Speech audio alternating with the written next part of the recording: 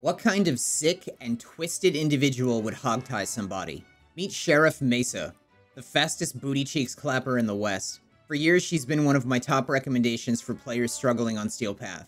Wielding her regulators, this little peacemaker can mow down any lawbreakers in sight.